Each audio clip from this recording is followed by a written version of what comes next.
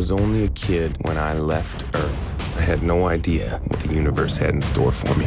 What attracted me to this role was really the arc of the character. Peter Quill, he's the only human in this crazy world. Wow. Traveling through space, getting to do whatever he wants. I come from a planet of outlaws. Billy the Kid, Bonnie and Clyde, John Stamos. Sounds like a place which I would like to visit.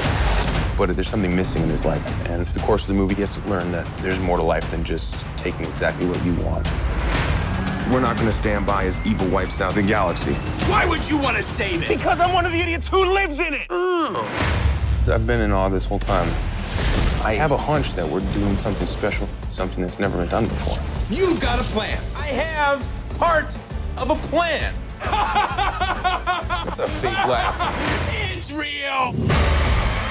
Let's rock this. Marvel's Guardians of the Galaxy.